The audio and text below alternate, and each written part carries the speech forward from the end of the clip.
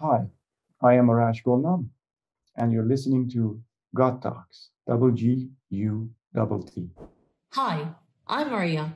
Thank you for listening and make sure you subscribe, like, and leave a comment. And don't forget to watch the full episode. Thanks again for listening to God Talks. I was doing before, I see it as a meaningful continuation. I'm just going to stop here. 21 years enrolled on university. You need to have a statue there soon. The longest ever. Consider that one. Still going on. Yeah. So let me ask you this. Because we're talking about that, I think it fits in quite well. What do you think of, what do you think, but also what's your attitude about gut feelings, assumptions, instincts? Well, very interesting. Yeah. So in psychoanalysis, we call gut feelings intuitions, basically. So if you look at 4 different functions that we have that are available to our psyche, we have thinking, we have sensation, we have feeling, and we have intuition.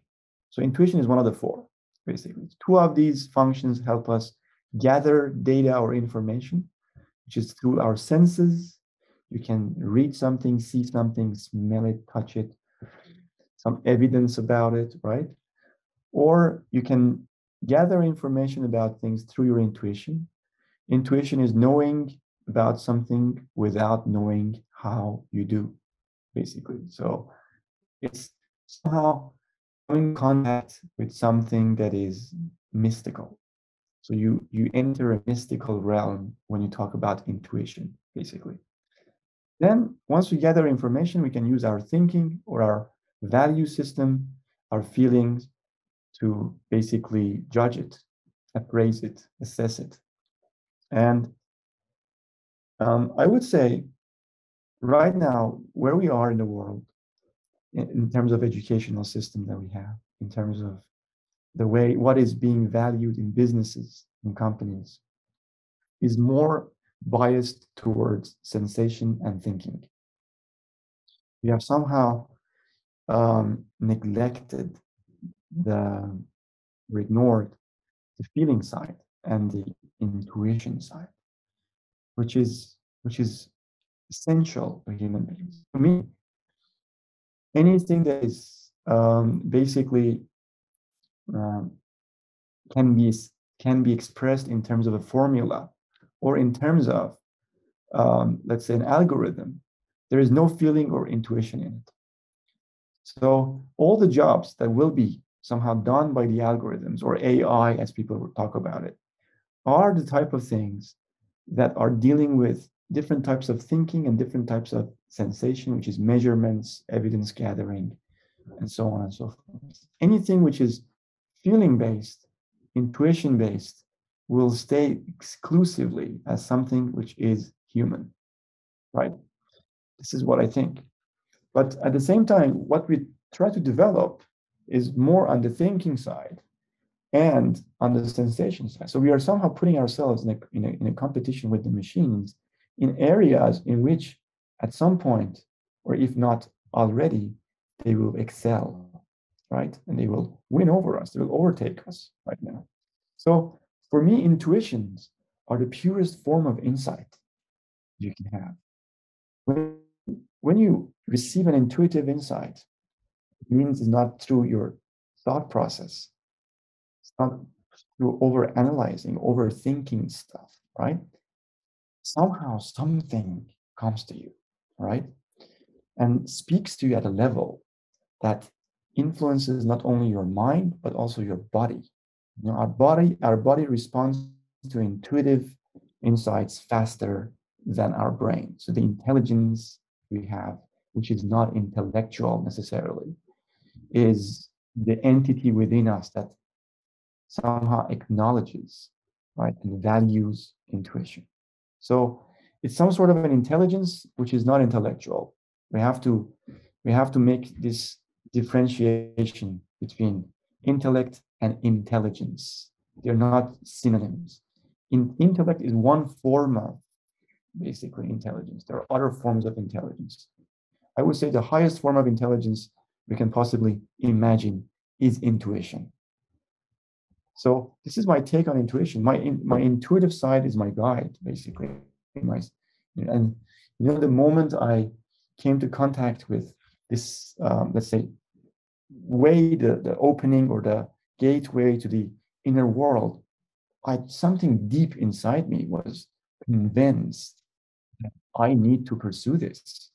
I didn't need to sit down at a desk and do cost-benefit analysis, do calculations to see how much it's going to cost me over years to do this study, how much of deviation will happen. I just knew I had to do it, and that was it. So in a fraction of a second, I had a decision without even going through a decision-making process, right? Bang, it was clear to me.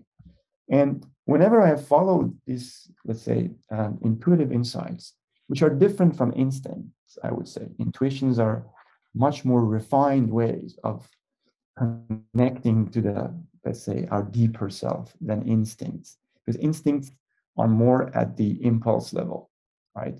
The instinct that we have, for instance, the fight or flight type of stuff, the instinct to, for instance, eat, to procreate. These are some sort of instinctual things that we have in common also with, basically, with animals as well. They also are instinctive, purely instinctive. So intuition, there's this sentence that I don't remember where from. I read that the spider that creates that beautiful and intricate web, it's really interesting how it's built. And a human architect who generates something, or an artist who generates an artifact, there's a difference between them. Humans can imagine the end result before building it. So we have this imagination. There's some sort of a meaning of what we are doing for us that brings about this imagination. But a spider does not do that. It just builds it out of instinct, right? So the baby spider comes and then can start doing exact same thing. It's embedded inside them as an instinctive way of responding to life. But for us, intuition is of a higher level. It deals with not only reflexes and impulses, but also meaning. It seeks some sort of a higher meaning. Another example is eating, as I said, is an instinct, right? You can deal with eating at an instinctual level, just eating, right?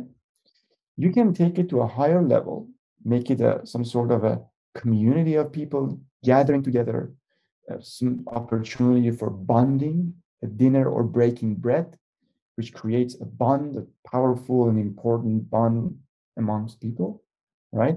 It takes the instinctual part is probably still there, but there's a culture that is added to it. It's nature plus culture. And then there is a whole new level of that, which is very spiritual, which is fasting. By stopping to eat the outer world food, you nourish your soul with the inner world food. So that is more like some sort of if someone is convinced that they have to fast, this doesn't come out of an instinctual urge, because the instinct drives us towards eating.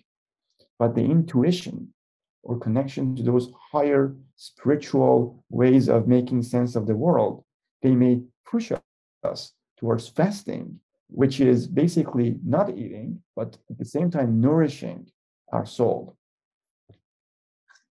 Cool. I don't know how we're going to do this, not to speak for the next 24 hours of this podcast. So I will try so hard to limit that one to some of the, I'm going to call essentials, which is really like random essential. Otherwise, we will never finish. So in that sense, because your brain is going into so many different directions, and I'm just trying to highlight, okay, what I want us to focus now, because you're saying the way you're presenting everything is the way you're presenting it. Actually, that's the longest answer I had for this question about, gut feelings and so on. But one thing is, I started this podcast besides the fact that there was the pandemic and I wanted to reconnect with people I met initially. And because I had a really, really bad kind of customer experience, that was the push. But the initial reason was it's like, I'm going to do it, I'm going to start a podcast. It just came like that. And I named my business Gut as well, with a GGUTT. Okay, because I believe that when I started, I'm not going to say following completely my gut, but actually doing it, and not just ignoring it and not wanting to kind of see what's happening or what I'm feeling or sensing. Things changed for me in that sense. I could feel the difference in my life, even in basic things.